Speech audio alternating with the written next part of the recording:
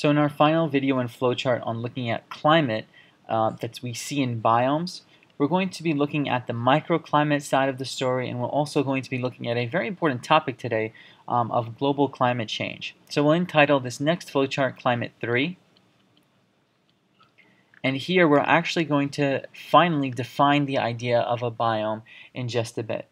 So first and foremost, we've covered macroclimate over the past two videos, and now we want to add some detail to what microclimate is all about. So we know that micro is referring to small-scale climate, but more specifically, what we can understand by the idea of microclimate is that this would include features within local climate. So that's a good term here, local climate, as opposed to that broad climate that we observed in macro. Features within local climate can influence climate conditions. And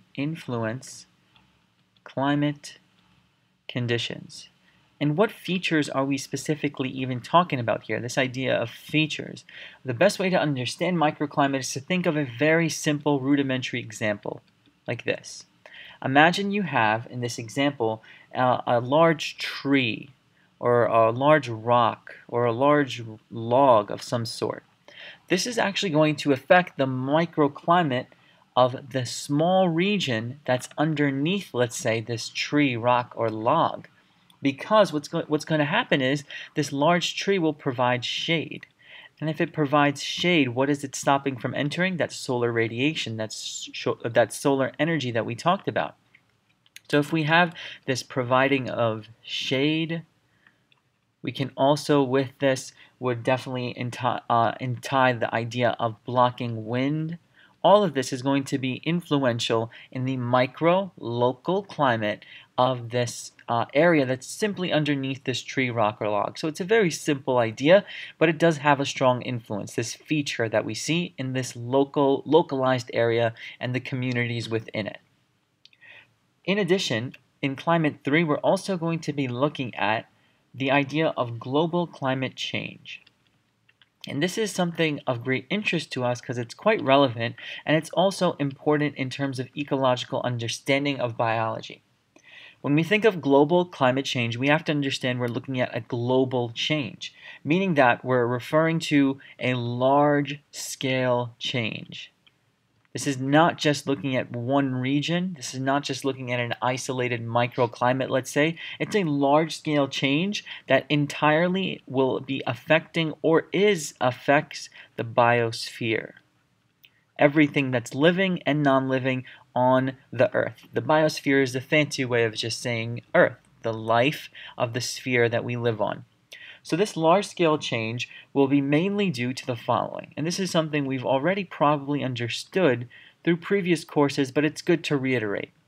This is usually due to an increased concentration of two main things. It's an increased concentration of the biosphere of CO2, carbon dioxide, and also other greenhouse gases. Now, these are naturally occurring gases, but what happens is that if there is too much, if we have an increased concentration, more than normal, of these greenhouse gases and CO2, then we usually have problems in terms of the climate change that we observe, the large-scale change that is. This is usually due in part to the burning of fossil fuels. When we burn fossil fuels continuously and constantly, we get this increase of CO2 and greenhouse gases. And it's also due to deforestation. And that should make sense because of our understanding of photosynthesis. What do plants or forests, let's say, full of plants, if we deforest them, we're taking out all of these individuals, all of these organisms that want the CO2 that's all over the atmosphere, all over the air, that this byproduct that we have, but they can't get it because we're killing all of them. So thus, we don't have any CO2 absorbing mechanisms, and thus we increase the concentration. So it's a powerful idea that photosynthesis shows up one more time in this idea of ecology. And finally, in terms of global climate change, we have to understand whether or not does this have any effect, or are there effects on the future climate? That's a question we ask as an ecologist. What are the effects on the future climate based off of the global climate change that we have established? Well, as an ecologist or somebody studying climate change, you have to look for evidence, of course. That's a big idea. We have to look for evidence of changes in the fossil record.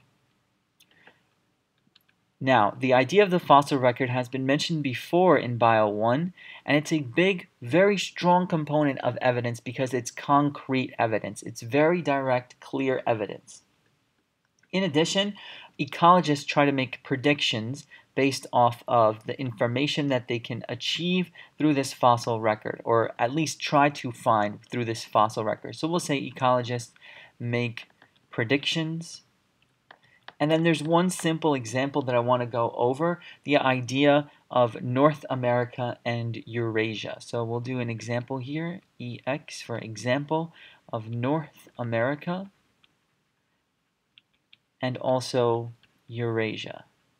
So what does this mean? What is this example about? Well, what previously the fossil record states is that North America and the region of Europe and Asia combined a long time ago was covered in glaciers. This is all through the fossil record, so it's strong evidence, covered in glaciers, and that was until about 16,000 years ago. So we have this information, and what are we going to do with this?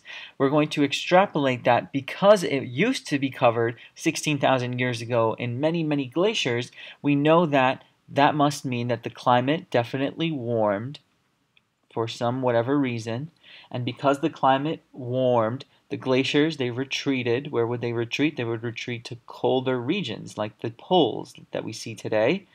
The glaciers retreated, and then we have an increased, let's say, distribution of plants all throughout North America and Eurasia. You can write that down right over here as increased, don't have much room here, distribution. And distribution of what? That's specifically of trees and plants because the glaciers move away, and then we have opportunity for other things to take their place. So that's a hardcore evidence that climate change can happen, has happened, and we now utilize this type of evidence to see if it is happening right now. Last point on climate in this lecture that we're looking at on biomes, we'll finally recognize the idea of a biome and define it more specifically. The major role that climate plays is in determining the nature and location of biomes. The nature plus location of biomes. And so remember how I said climate is the most important factor in the distribution of organisms? This is saying that in just a different terminology, more of an ecological terminology, especially through this use of biomes and nature and location. So we can finally define a biome as the following, and we'll close our understanding of climate based off of this. Biomes are major life zones.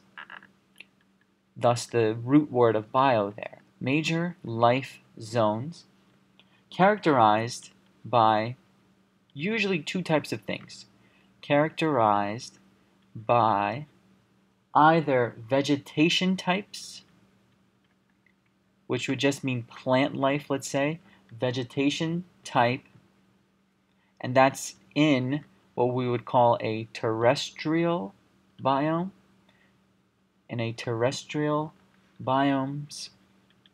And then on the other side of this, and the other half of this lecture is devoted to the other type of biome that's not terrestrial, but it's actually the physical environment is what's going to play a big role, physical environment in the aquatic biomes, which we'll study in future flowcharts for this lecture.